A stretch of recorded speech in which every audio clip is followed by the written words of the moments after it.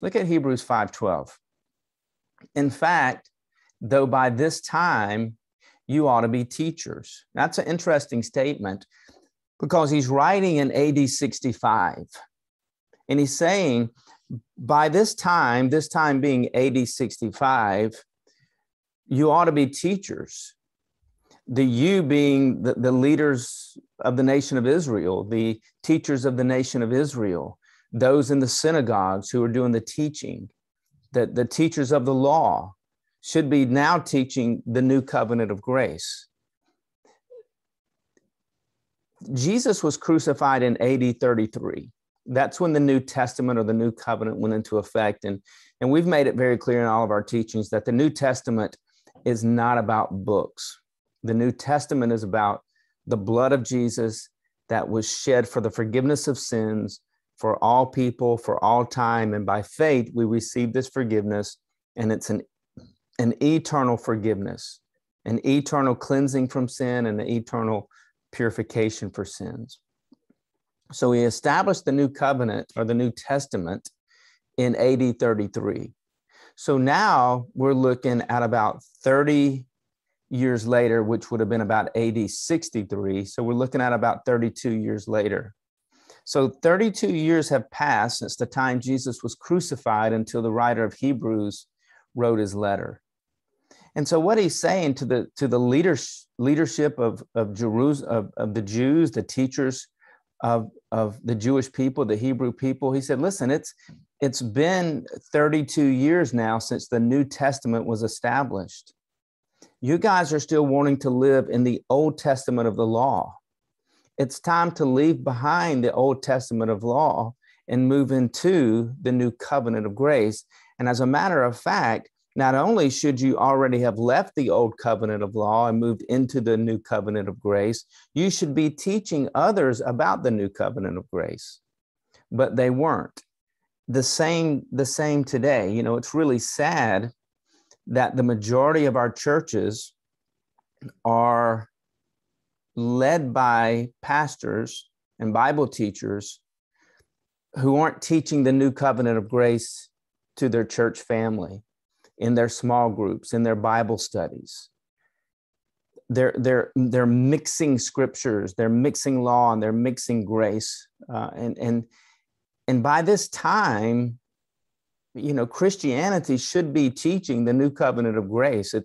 It should be in every church, but it's not. And I think one of the reasons most pastors aren't teaching the new covenant of grace, most believers have never even heard a message on the New Testament.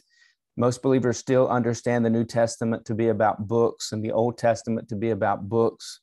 They don't, when they hear the word New Testament of Old Testament, they don't think blood, they think books. So that lets us know they're immature. Whereas the mature believer, when they hear the word New Testament, they think the blood of Jesus, they think cross. Whereas the immature believer, when they hear the two words New Testament, they think books. They think about the table of contents in the Bible. So when they hear Old Testament, they think table of contents, Genesis, New Testament, table of contents, Matthew through Revelation. But the Old Testament and the New Testament have absolutely nothing to do with the table of contents. That's wrong. So when the Bible, the table of contents was not in the manuscripts of all the different letters that were written. There's nothing biblical about the table of contents in our Bibles. Those were inserted by those who compiled the certain Bible that they have, whether it's the NIV, the NAS, New King James Version, the King James Version. Those were put in by people. They're not in the original letters that we call the Bible. And there's nothing correct about them because the Old Testament isn't about books. It's not Old Testament Genesis through Malachi. The Old Testament starts in Exodus 24, and it's about the blood of the animal that was sacrificed to establish the law of Moses. Then the blood of Jesus was sacrificed, and his blood established the new covenant of grace in Matthew 27. So the table of contents is inaccurate. Now, what's really sad is all the believers should know that the New Testament isn't about books, but about blood. The Old Testament isn't about books, but it's about blood. One of the problems is in our seminaries and in our Christian universities, a student will take a class on Old Testament survey. They'll take another class on New Testament survey. So when the student goes into Old Testament survey, they start with Genesis chapter 1, and they teach Old Testament survey as if it's about books. Then they teach New Testament survey as if it's about books. And the problem with that is they're not about books. And the student who's taken a class on Old Testament survey never understands what the Old Testament really is. And then the student that takes a class on New Testament survey never understands what the New Testament really is.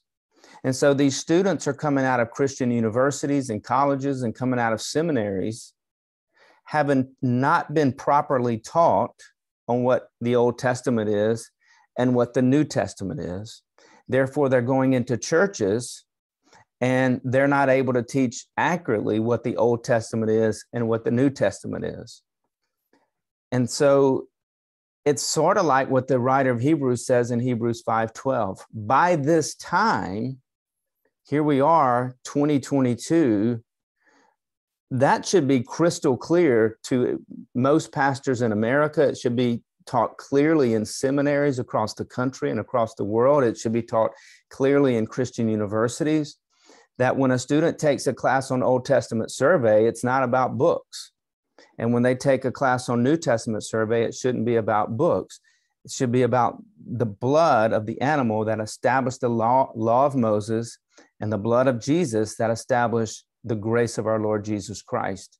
And that's how we relate to God. But it's so sad that that's not being taught. And it fits really well into Hebrews chapter 5, verse 12.